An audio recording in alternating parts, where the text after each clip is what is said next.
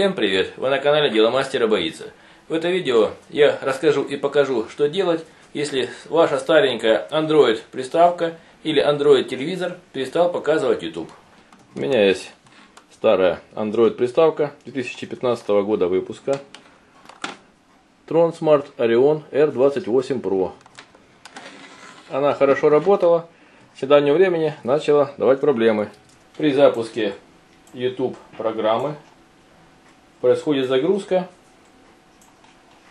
в штатном режиме, но при перезагрузке возникает с ним проблема.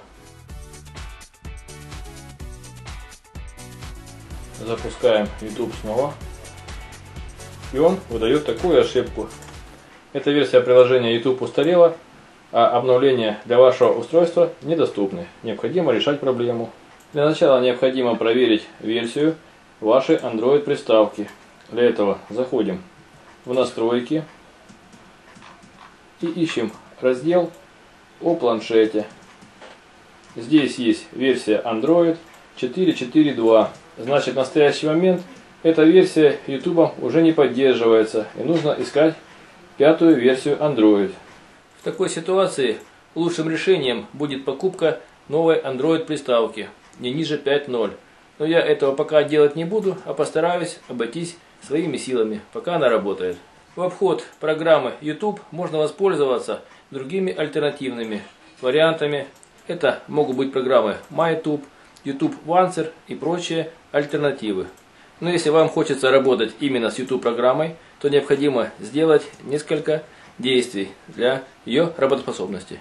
Заходим в настройки Android приставки, раздел приложения, выбираем все приложения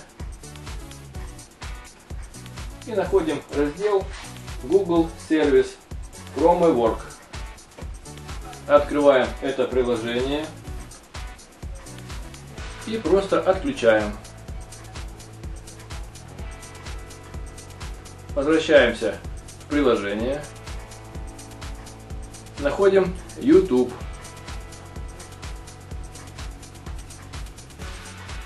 И стираем все данные. Возвращаемся опять в приложение.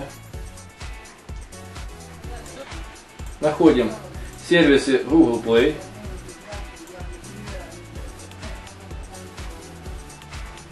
Здесь необходимо очистить кэш. И возвращаемся в исходное меню.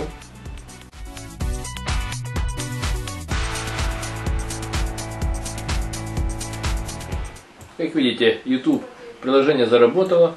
Можно проверить, как оно работает. Ти думаєш, що знаєш щось про нікотин? Проблем нет. Данная проблема решена, но единственный минус, что при последующей перезагрузке Android приставки происходит снова запрос обновления YouTube приложения, и все заходит в тупик. Выключаем приставку.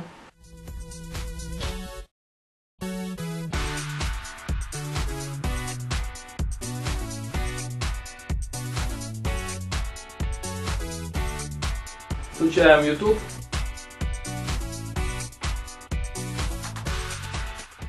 И ошибка опять на своем месте. Необходимо сделать еще одно движение для ее решения. Закрываем это приложение. Заходим в настройки. Приложение. Находим YouTube. И просто стираем данные. После этого можно перезагрузить YouTube.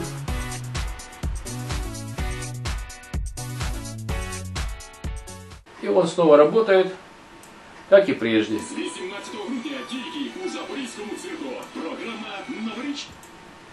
Таким образом, при следующем запуске приставки необходимо всего лишь стирать данные с программы YouTube, и все будет работать.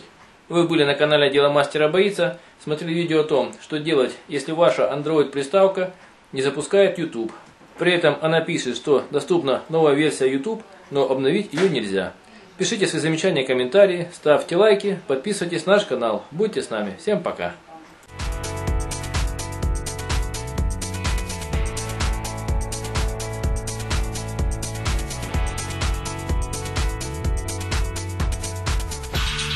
Пока.